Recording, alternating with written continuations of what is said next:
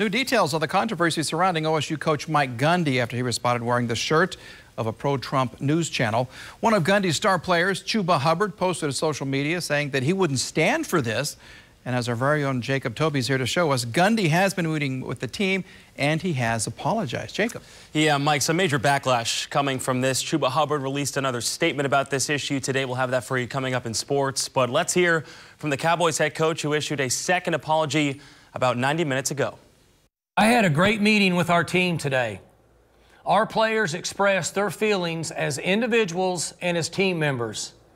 They helped me see through their eyes how the T-shirt affected their hearts. Once I learned how that network felt about Black Lives Matter, I was disgusted and knew it was completely unacceptable to me. Black Lives matter to me. Our players matter to me. I sincerely hope the Oklahoma State family, near and far, will accept my humble apology as we move forward.